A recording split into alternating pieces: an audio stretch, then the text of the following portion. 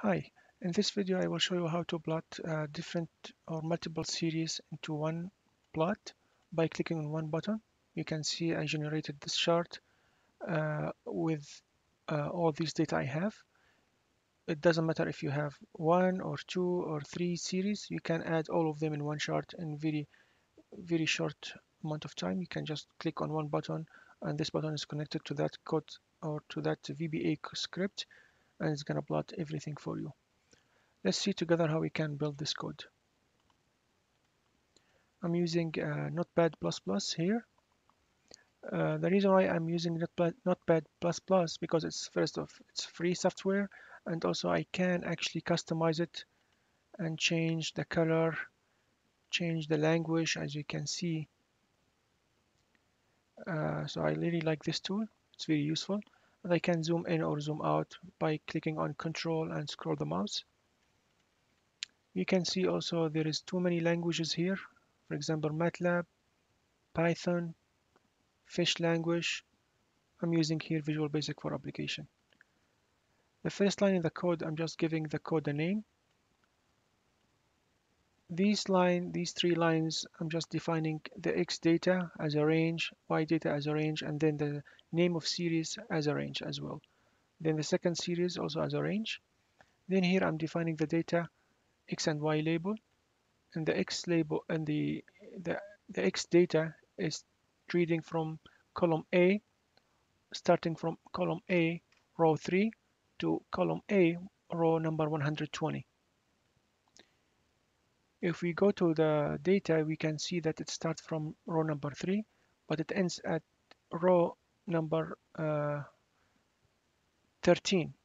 I'm just giving here extra rows just in case if I want to add more data, the plot is gonna update it automatically and reads any data that I add here until 120, rows number 120. Okay, and then I'm defining the Y data, which is from P3, this cell here, to B120. Then I'm defining the name of the series, which is going to be in the legend, and it's located in cell A1. Then I'm doing the same for the second series. Then here in line 18, I'm defining the reference for active sheet. And then for line number 21, I'm defining or creating the chart object at specific location. So what does that mean? These two numbers represent the location of the chart and the spreadsheet. This is the X or the horizontal location, and this is the Y or vertical distance, and this is the horizontal distance. This is the width of the chart, and this is the length of the chart. Okay. Then defining the chart as CHT, and then I'm creating the new series.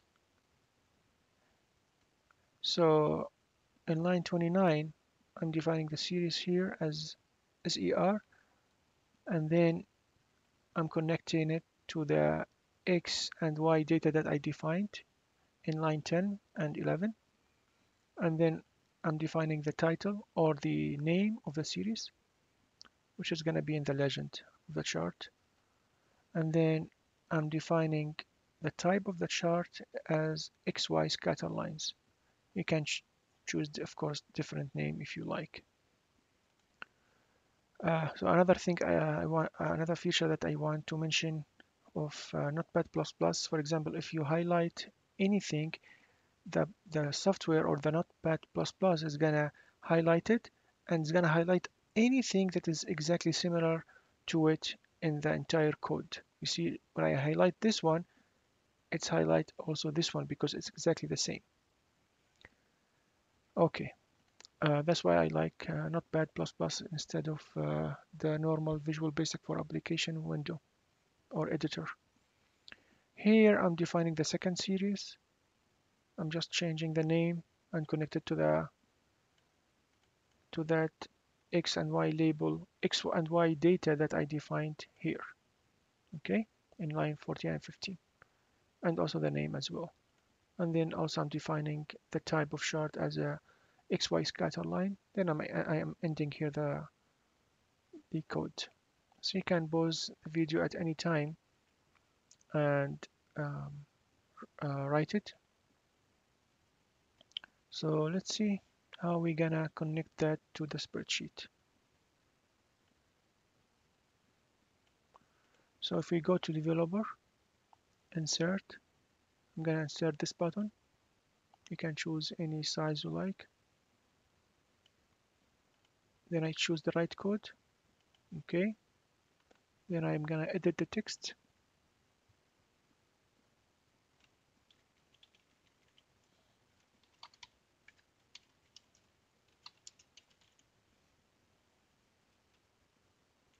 I want to make this text a little bit bigger. Good. So once I click on it, I create the plot very quickly. If I need to add another data, so it's automatically, the plot is automatically updating and adding the new data. That's why I'm adding the rows number, I'm adding to 120. Okay. So what if I want to change the size of the plot and the location of the plot? Let's talk about the location first. As I said before, you can just come here and change the location. For example, if I want to push it to the right, I can add this number. Let's delete it and rewrite again.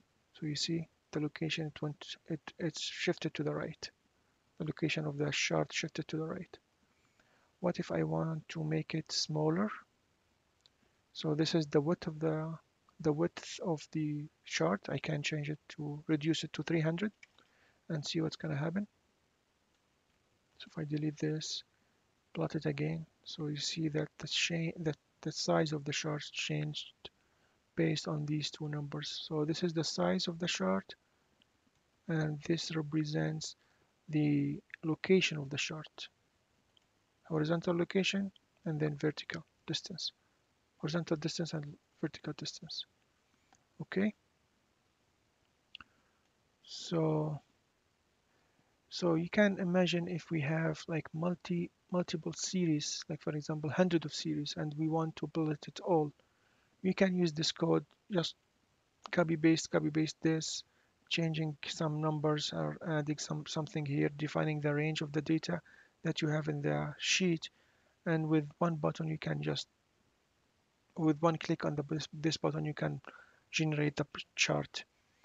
It's gonna take a little bit of time when you first time you write it, but if you want to reuse it again with different data and different sheets, it's gonna take 1 second, assuming that the location of the data are the same location and they're not gonna change. So it's gonna be very quick, and you can generate the chart quickly and efficiently without going to insert plot from here and defining all these data manually. So as I said, it's gonna take time a little bit in the beginning, but then later it's gonna take 1 second or less to generate the same data for to generate the plot for different data. So that's it for today. I hope you enjoy the video. Thank you so much for watching, and I'm just gonna put this on the screen just in case you want to write it. So you can just pause the video and write this code.